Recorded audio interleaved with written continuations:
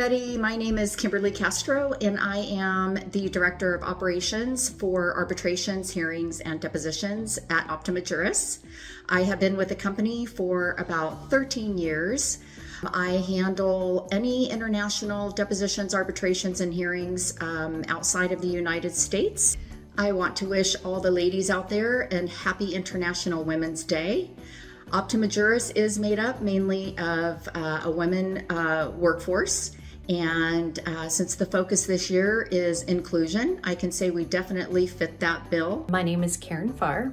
I've been with Optima Juris for about 9 years now.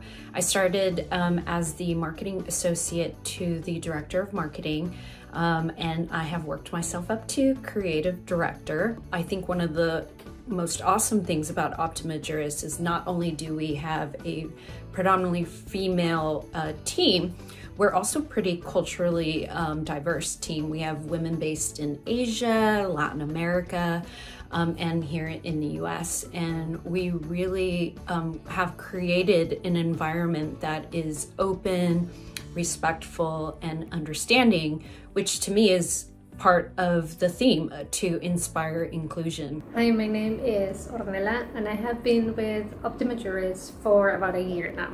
I am an assistant for Kimberly with the position of Hearing Services, and I also help Karen with marketing and social media. The theme of this year for me talks about the importance of creating an environment in which all of us feel supported, feel valued, feel respected, regardless our background, our identity, our experiences, an environment in which we help each other to reach our full potential. We work together as women. My name is Lori Perez, and I have been with Optima Juris as a DHS associate for a little over a year now. On International Women's Day, I'd like to share the quote, "Empowered women empower women." Throughout my journey, this quote has inspired me to advocate for myself and others, to celebrate achievements, and to create a supportive network of strong, empowered women who uplift and inspire each other.